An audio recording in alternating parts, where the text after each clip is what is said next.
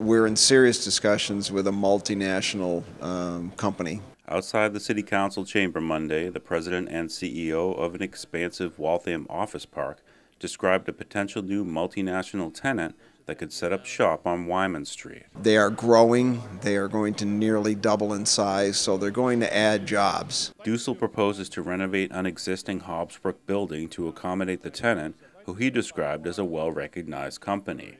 The tenant can't be named yet because negotiations are ongoing and could hinge on approvals from the City Council. The first step happened at a public hearing on Monday when Dusel and his attorney Robert Connors aired a proposed zoning change. Is if the City Council were to approve those two things tonight, we would come back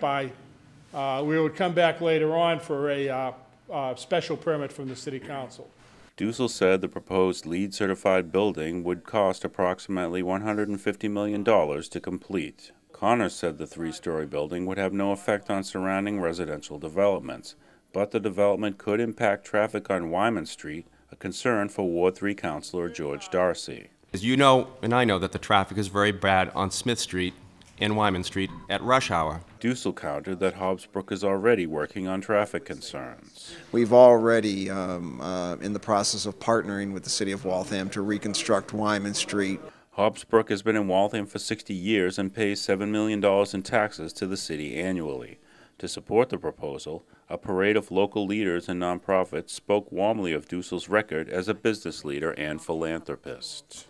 His desired outcome for this rezoning is to continue to be a charitable businessman who brings jobs and tax revenue to the City of Waltham. He is probably the most generous person that I've known in the past 15 years, other than perhaps, Lou Nocera. But and Tom Dusel, I can't say enough for them. I represent the Waltham Lions Club.